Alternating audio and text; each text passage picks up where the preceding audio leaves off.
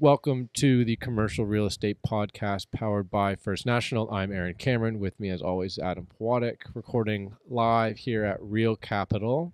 Our guest today is Teresa Neto, who is the CFO of Granite REIT. Teresa, thanks for coming on. Thank you. Thank you, Adam and Aaron. Nice to meet you in person. So we did an episode not too long ago with Kevin Gorey, who is your CEO, and so we'll encourage our listeners if they're here and don't recall or want to go back. That episode will give a nice sort of overarch of the I call it 50,000 foot view of Granite REIT and the history lesson that's there. Yes. And we're going to focus a little bit more on sort of the nuts and bolts with your particular role as CFO. Before we go there, though, we always like to just talk about people's career paths. So how did you get into, or how did you become a CFO at Granite REIT, and how did you get into real estate in the first place? Okay, so I have quite a long career, so I'm not going to get into all Go the ahead, detail, we got all the time in the world. all the time, but let's call it started in 1986, so I'm ancient.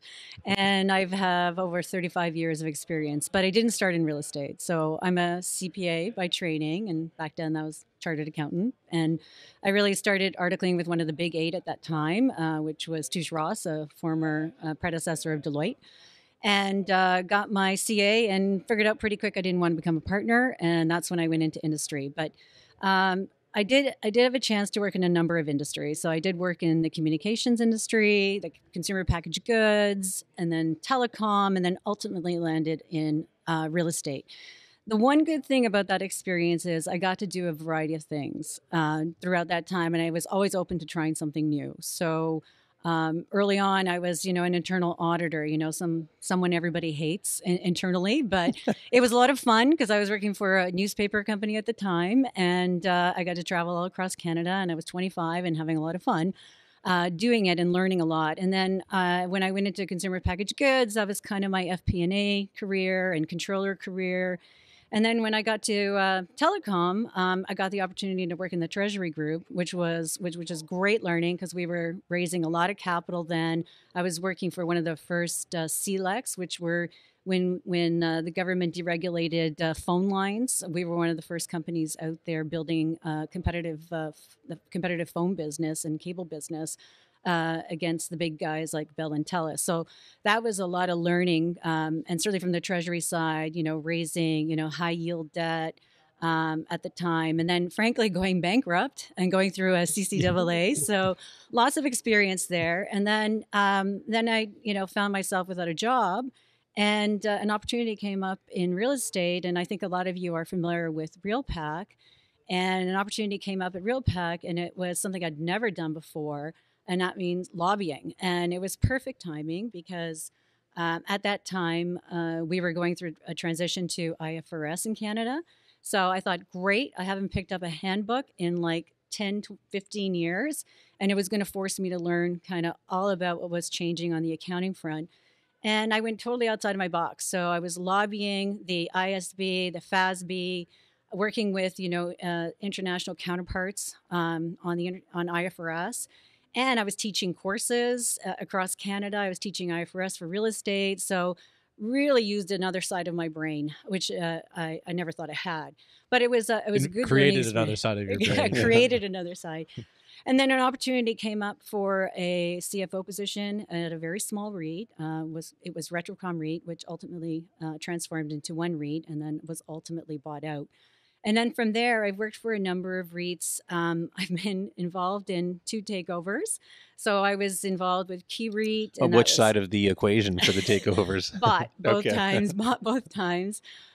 So Key REIT was bought out by ultimately what is Plaza Retail REIT right now. And then when I was at Pure Industrial with Kevin, Blackstone acquired us in 2018.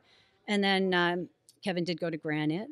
And I did work with the Blackstone team for a good year and a half. But then Kevin offered an opportunity to come over to Granite, and I definitely said yes. So that does obviously say something about his leadership. Okay, we're going to do this chronologically because I have a whole bunch of follow-up questions. Okay. One, you're now, and we'll get into the sort of the triple B or the unsecured debt that you're now issuing. What was the level of debt that you're issuing for that telecoms company? Oh, it was high yield debt. Yeah. So we were in the high yield market, I remember in the 7-8% range. So it's Yeah. unrated, So basically. It's like, unrated. it's like It was junk. the junk bond market. Yeah. But we raised billions of junk bonds. Just based on the Does that have promise. anything to do with why you went bankrupt? It might have something to do. If you recall, that was like in the 2000 range. Yeah. So yes, it had a lot to do with that. But it was a lot of fun while it lasted. Learned a lot. But yeah, ultimately the revenue that we were ultimately planning for and pro forming never did transpire, which ultimately led to the bankruptcy. And then the other one, I'll just, you mentioned RealPAC. I don't know if Michael was there or not, but you can go back and listen to an episode with Michael Brooks on RealPAC. We'll put all these links in the show note. You're referencing a lot of episodes here. Yeah, I like that.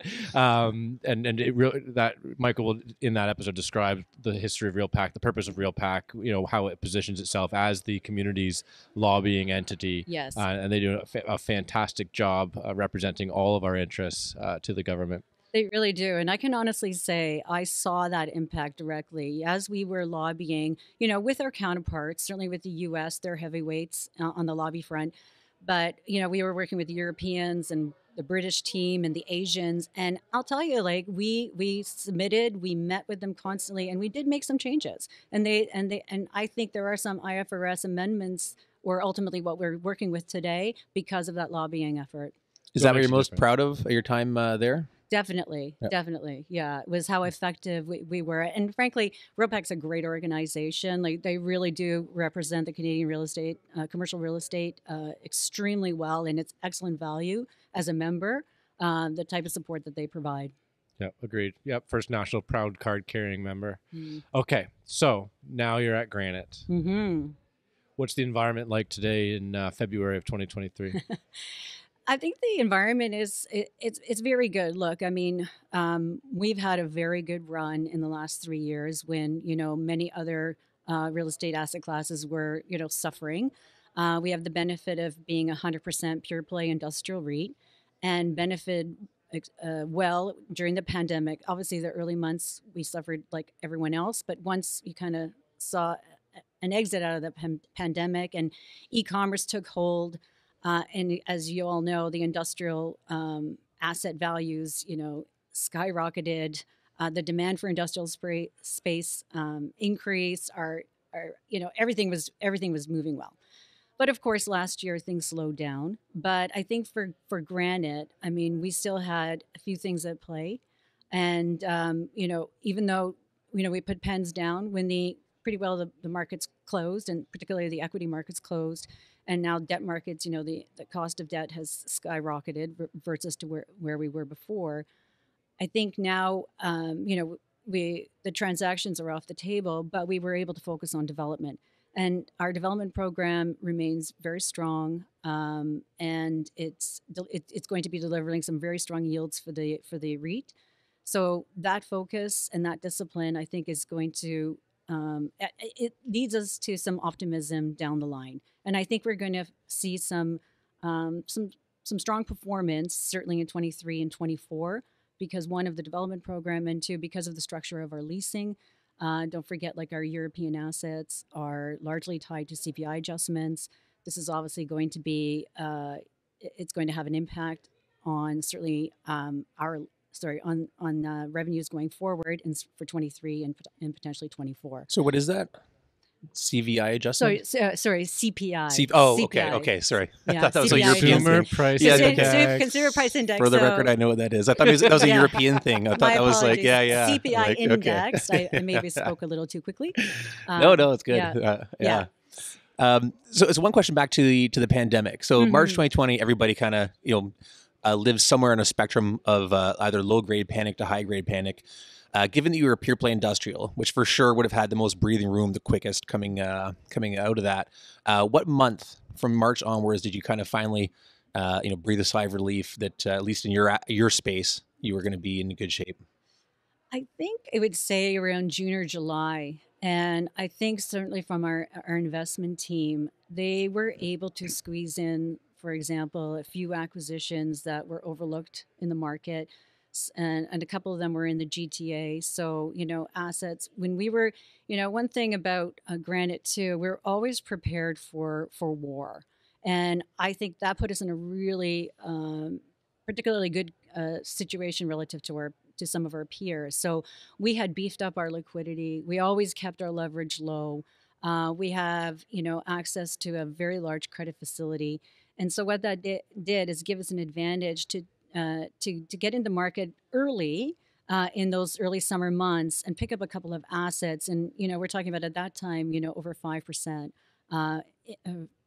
cap rates. So that quickly dropped to like 3 in a matter of months. But I think we knew that the market was going to start to become transactional.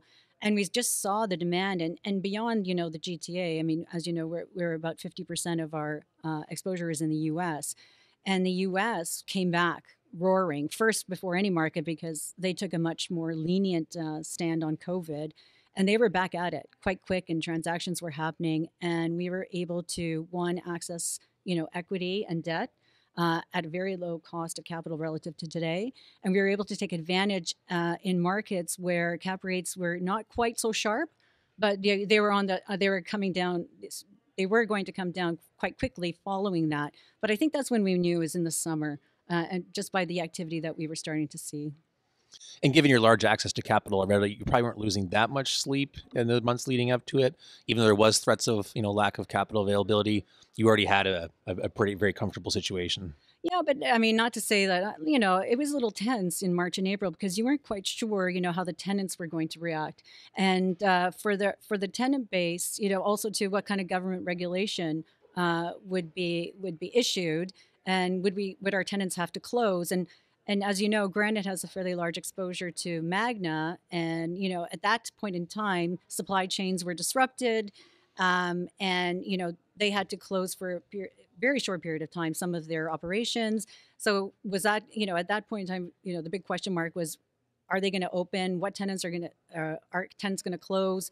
How is this going to impact rent collection and so forth? But, soon we found out, and again, this is one of the fortunate aspects of the industrial asset class, is everybody was deemed. Yeah. So what we found out was that our tenants, for the most part, they were deemed essential. So most of our tenant base continued to operate during the pandemic. And not only that, but the demand for space, really increased through e-commerce, supply chain disruptions, onshoring, all of those themes. And that continues today. And so we're continuing to see that demand for our space. And we were able to really take advantage of that in 2020 and 21. So 2023 today, rents are up dramatically in the industrial space. Your leverage point is probably as low as it's ever been. Is there a demand or is there a need to take on more debt? Like, what's your current strategy for raising capital? No, I mean, I think with Granite, we are very disciplined when it comes to our leverage. And we look at both, the leverage, but more importantly, debt to EBITDA. And actually for Granite, we've been operating at certainly lower levels than we are today. And part of that is that we were funding a fairly large development program that, was almost 6 million square feet, which now, which a good chunk of that is now coming online in 23. But in order to fund that, we did take on additional debt. But you see the end of the line, and we know that NOI and that EBITDA is going to be flowing through nicely at the end of 23 and 24 and take us back down to, debt to EBITDA levels that we're more comfortable with. And for Granite, that's in that 6.5 times to 7 times range. And, we're a little bit elevated today, but we see a path forward to where we can get to that. So no, I don't think that, I think I think liquidity is still very important today in this market. And, we want to make sure we preserve that liquidity. Aaron and I are property level financiers. Mm-hmm. So we are opposed to your strategy of unsecured debentures. But stop it. Stop doing it. But let's at least examine the merits of what it might bring to the table. Mm-hmm. And are you 100% unsecured debentures as your financing mechanisms? We are virtually 100%. We have a small construction loan that is secured against a development in the U.S. Okay. Yeah. And in the current well, folks, we're done here. And so in the current environment, I know last year, I think there was some unsecured debentures that, not for you, but for other groups that might have had some rocky transitions. But there's capital availability. I know that pricing is generally below what you'd find in the traditional mortgage market. Mm-hmm. Is that all still true? Is that I your think experience? now the unsecured market could be a little bit more elevated relative to the secured market, but I don't know if it's enough for us to reach out to the secured market. But having said that, I mean, it is not part of our program. We typically look at secured as our last resort. Sorry, guys. Just because I mean, it's fair to me to say as an investment grade rated entity. I mean, we don't have to go to the secured market, under more normal times. And the unsecured market is extremely efficient, and you get access to large sums of debt quickly, and it's very efficient. So, but there is potentially a place for the secured market. We do have to be careful. Simply, even from a rating agency point of view, our rating agencies, they don't like to see a lot of secured debt. So even if we were to enter some type of secured debt, it would be on a small level. We're talking about 10%, 15% maximum. Certainly, one of our rating agencies, that's the kind of levels that they want to see. So no matter what, we're going to manage to that, and we have to keep a fairly large pool of unencumbered assets. But I could see for some very select assets, so those really high grade tenants, high credit rated tenants, long term lease, good cash flow. I think though there could be a potential one or two assets in our portfolio that it could fit rather well. But at this point in time, it's not a high priority while we still can access some unsecured debt. I absolutely appreciate. While I don't like it, I appreciate the efficiency and why it's so attractive.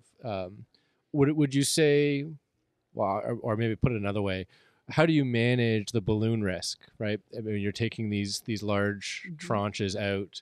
They've got to be paid back at some duration. Is it just you're taking that risk? You can roll it back into another one, or is there availability of capital? Like how do you manage that as CFO?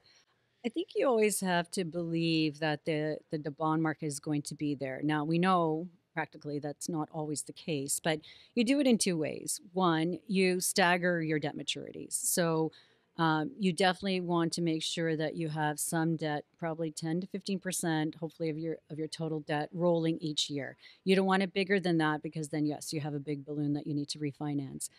But to be a debenture issuer too, the market, you need to be a consistent issuer for the investors, one, to continue to follow the credit. And then you'll perform better from a credit spread because they have a bit of history for you. So you need to build that up. So that you have to so a knowledge. So just the investor's knowledge base of you yes. implicates the pricing. Yeah, they prefer repeat issuers for sure, because then you start to build a credit history with your investors, and they stay up on the name, and then you can actually then access the market quicker. You don't need to do, for example, like a 2-week roadshow. Yeah, a roadshow to meet investors. They kind of know you. You're meeting them. Certainly at least once every year, if not twice a year. So you're continuing to have conversations with them. If they believe, they'll take that time, because a lot of them are usually managing not only just one investment type, but multiple investment types, and they're generalists typically. So you want to make sure that they stay current in your name. So that's part of it. And so the other thing that certainly that we've done is you always need a fallback. If the markets are closed. And so for us, that fallback is the credit facility. So it's important to have a good credit facility that you can, of a certain size, that you can absorb some type of maturity if it were to come to that. Event, some sort of maturity event. Exactly. Right? Yeah. So one of your debt maturities rolling.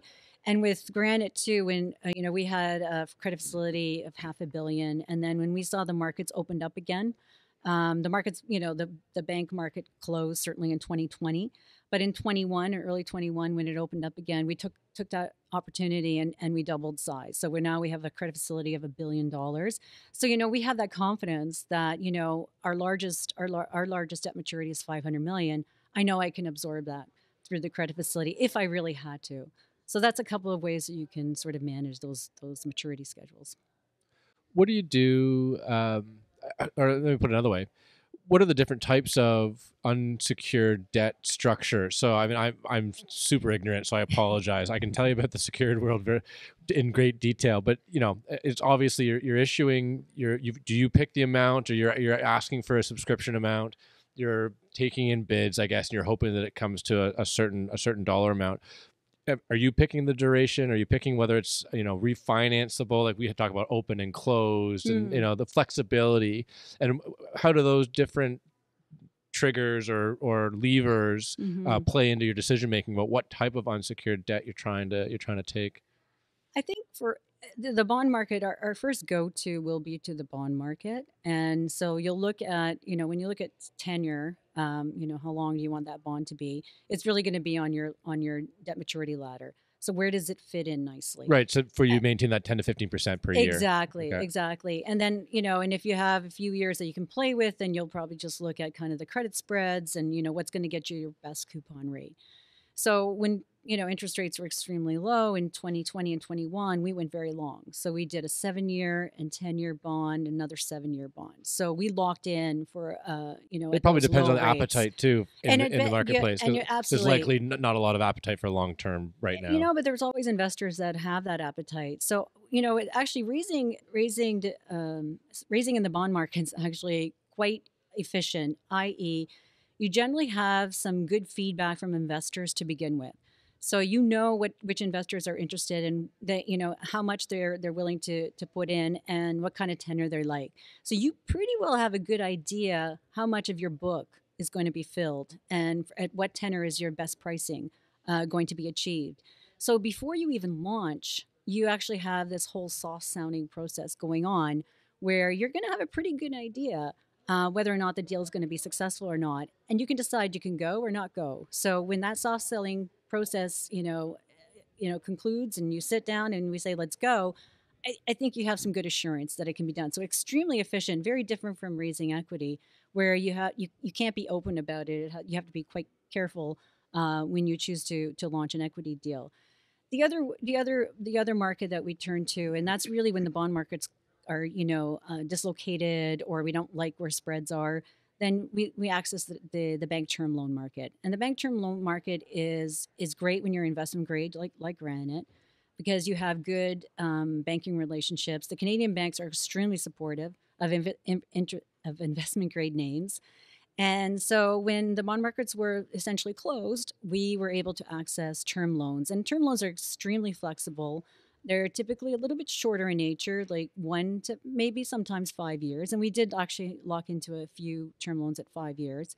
But they're great because they have no prepayment penalties. So they're also great if you're managing towards some type of event like a large disposition that you would then use those proceeds to pay off that debt, or it bridges that time before when you can access the markets again, the unsecured bond markets again.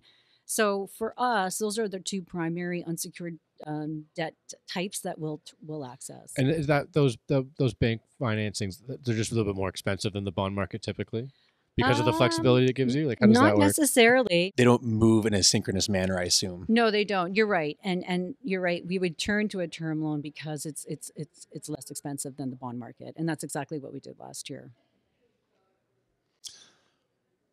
You just came off a panel, Mm-hmm. the CFO panel. Yes.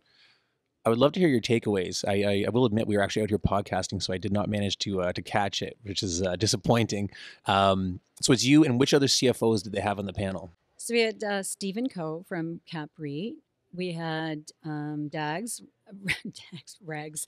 Oh my God, sorry, Rags. Rags Devleur from Primaris, and we had Larry Froome from H&R REIT, and then myself. So I think the one thing is we are all fairly large. We're all large cap REITs, so that probably didn't give a perspective of a small cap REIT, which might have been a little bit different. But I think it's safe to say that we were very much in sync. So we certainly talked about kind of raising debt today and the bond markets and bank loans and when do you access bank loans. And I think it's very consistent to certainly where Granite is. Where also I think a common theme was, stay disciplined to your debt metrics and debt targets that you've set. No one's going to. I think a common thing was that we stay disciplined to our debt targets and debt metrics. We had that in common, and when it came to issuing equity, again, I think all of us were certainly on the same page that unless equity is trading above NAV, there's no advantage to issuing equity below NAV, and the markets will punish you, and investors will punish you. We also talked a bit about, how do you allocate that capital? Do you allocate it to NCIBs, which, all of the What's that? NCIB is normal course issuer bids, which is when you're buying back stock. So Which you guys have been active in. which all of us have been active in. And I think, I think we're all in agreement that when you're trading at 25, 30% below your NAV, it's quite accretive to go out and to buy back your stock. Let me just do that for the listeners that may not be holding onto the rope. The REIT stock is 25 to 30% below the net asset value of your real estate holdings. That's right. Exactly. And so it's accretive to just buy back the stock, knowing that at some point the stock and the market at large will return your stock price back to NAV and you'll realize the gains. That's right. Exactly. So you're basically buying back the stock at a yield that's far greater than, certainly your cost of equity. So it's going to benefit your investors. But, I think interestingly, though, comments from the panel was it's not a free-for-all either. You're not going to allocate all your capital to that. And, in some cases, the only allocation to buying back stock is just free cash flow or dispositions that would be just proceeds from dispositions that will be accretive to your FFO per unit. If there was a small cap REIT CFO on the panel, how would they have differed in their opinion of the market right now? Well, I think for them, their focus, they couldn't even have, they wouldn't be a discussion about unsecured debt. They'd be taking secured debt. They'd be talking to you guys. That's right. They'd be talking to you guys. Their focus would be on secured debt and then managing those maturities. There's probably, they would be managing a credit facility as well, but that credit facility is probably backed by a number of assets that they would have to manage and ensure that it's creating the right debt yield that they need in order to support that credit facility. And I think for a smaller issuer too, and I think it's coming, we're seeing a few more deals of this, is a convertible debenture market, which gives them a little bit of access to an unsecured debt portion of a debt instrument, but then allowing them to use some of their equity to lower that cost of that debt instrument. So, and we've seen that where we've seen some convertible debentures and then the equity component having a premium on the equity piece of about 30%, which would make it then attractive and lower that cost. Very great. We're almost out of time, Teresa, and so let's just wrap this up. Maybe just best bets, or I know as a CFO you hate to do that. So how about just what is your tone for 2023, and what kind of strategies are you putting in place today to take advantage of where you believe the market is going? So I think the tone for 2023, I think I'm very positive, and certainly from the financing side of it. For ourselves, we don't have to really deal with any debt maturity of any size until November. So, and I've got a bond maturing with a low coupon, compared to relatively to today. So I'm going to wait probably, more time than maybe some others might wait, because, as soon as, we refinance the debt we're into, interest rates that are probably double from what I'm refinancing. But I do feel optimistic that the market will be open and it'll be constructive when we get there in and around the third quarter of this year. So I think it's looking good. And as far as the business, I think it's going to be a really positive year for Granite. I think, we're going to start to see some really positive trends on our leasing side. We have seen that already, but a continuation of that in 23. And, the development program, that's, we're starting to see a lot of that stabilize this year. Yeah, if that comes on market, your FFO grows, right? It's going to grow, exactly. And so it's really setting us up nicely for the second half in 2024. Great. Well, and if the economists are even half right, November should be a better debt market than we're in right now. So it's not the worst time to line up maturity. No, exactly. Yeah. But, who knows? But yeah. Yeah, exactly. And I'm not going to try and guess, the markets, we're, those days of like 2% interest rates are pretty well gone. And I think that, we understand that. But is it 5, 6? I don't know. And, I think it'll stabilize a little bit into the more normal levels that we used to see in the past of like 3 to 4%. I share the view. Teresa, thanks so much for coming on the podcast today. I want to thank, of course, First National for powering the podcast, Real Capital for hosting us here at the conference today. But once again, thank you so much, Teresa. Thank you. Thank you. It's great talking to you guys.